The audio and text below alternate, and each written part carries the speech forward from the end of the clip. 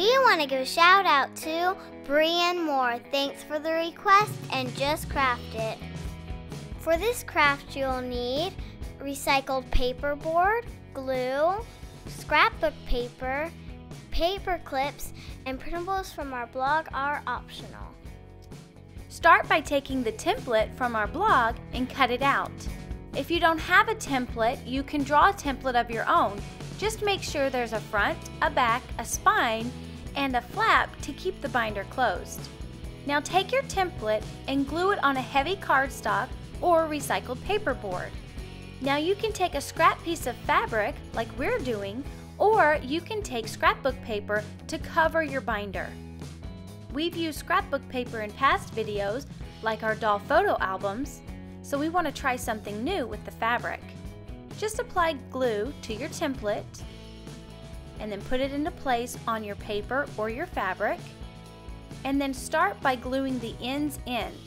So apply glue to each corner, fold the fabric over, and then to cover up the inside of the binder, you can use more fabric or cardstock. We're just going to glue it into place to cover all the seams. Now take a paper clip, open it up, and just cut off the end.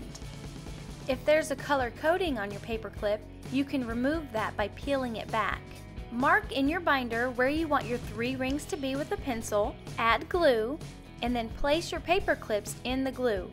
You might need to hold it until the glue dries.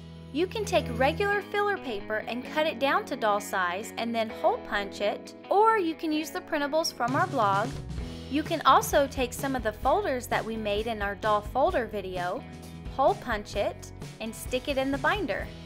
So now you have folders, filler paper, and we also have divider templates on our blog.